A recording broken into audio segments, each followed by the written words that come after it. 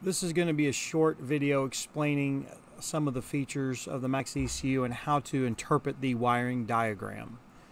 As you can see here, this is the diagram that will ship with your MaxxECU. In this case, this is the race ECU. Let's start with the power section. All red wires that are labeled 12 volts in this diagram come from the same supply, which is from a relay or from a regular key switch, your choice.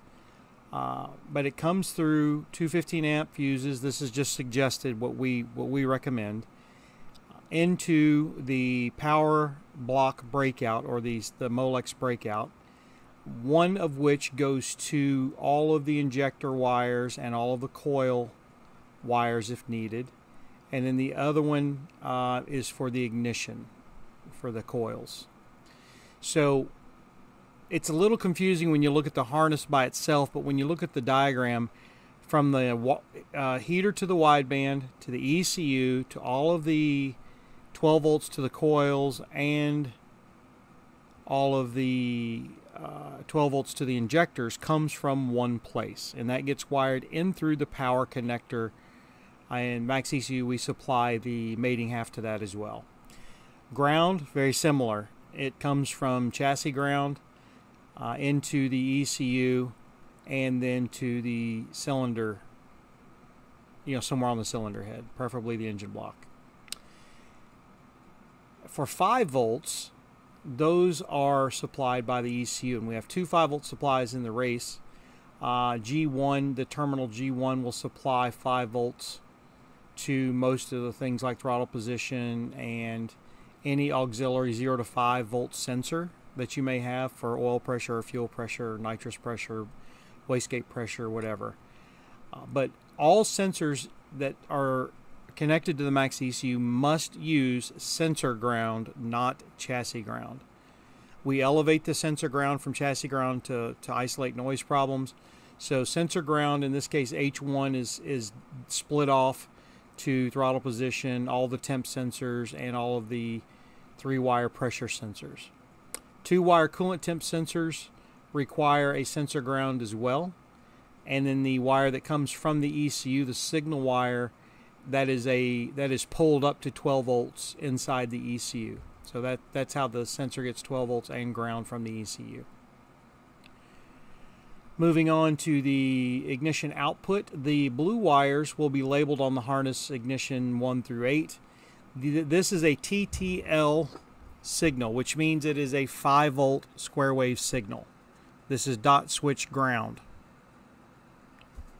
The injector outputs switch ground. This can be peak and hold or saturated. The GPO out 1 through 8, those are labeled, those are all green wires. Those all switch ground output. On the trigger side of things, a regular 2-wire or VR or magnetic sensor uses white wire for signal and a sensor ground, a VR ground, and it's separate. It's labeled H2. Only use VR ground when connecting your 2-wire crank trigger or your 2-wire cam trigger.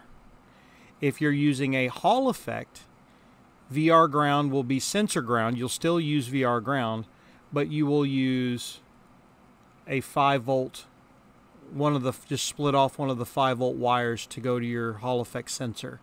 So each sensor will get a 5-volt wire, the white trigger wire going back to the ECU, and then the brown wire for sensor ground.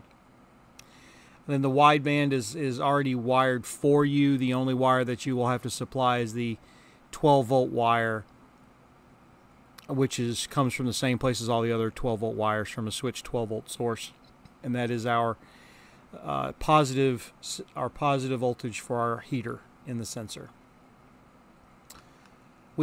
The ECU can use 2 different styles of widebands, the 4.2 or the 4.9 made by Bosch. The ECU will come standard with the 4.2. The 4.9 is an option, and it is not wired for that sensor.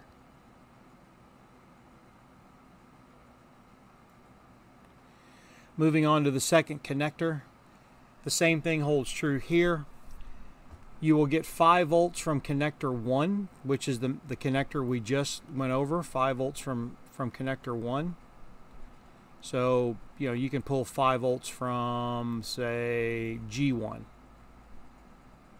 And you can split that off, and you can run that to your second connector analog input section. So, and then sensor ground from connector 1 as well. And so then you can send the output wire directly to the input wire for that 0 to 5 volt input. In this example, we're showing this is for an extra analog sensor or for the e-throttle main and e-throttle backup pedal position sensor for when you're using drive-by-wire. And then of course you have your EGT 1 through 8. These are marked red and yellow. There's no thinking there. These are wired and terminated for you. You can use type K or type N sensors for this. MaxxECU digital inputs can also be used as VR inputs, and that's software selectable, so it can trigger off of an edge of a square wave or it can trigger off a zero crossing, either way. H2, 3, 4, and H1, 2, 3, and 4 are motor drives. These are 12 volt, varying 12 volt signals to your drive-by-wire throttle bodies. GPO out 15 and 16, these are pulsed 12 volts. So the MaxxECU can supply pulsed 5 volts for ignition, pulsed ground for GPO 1 through 8, and then pulsed 12 volts for GPO out 15 and 16. And it'll also do a variable out 12 volts H1 through, which is also labeled in the software as GPO, but it's also labeled as motor 1 through motor 1 positive, motor 1 negative, motor 2 positive, motor 2 negative. And then of course the knock sensors, these are basically microphones. They will have their own sensor wire and own ground wire, and it is labeled as knock ground on the diagram here. Make sure to connect the knock sensor ground only to the knock ground input. And that'll be it for this short video. Thank you for choosing MaxxECU.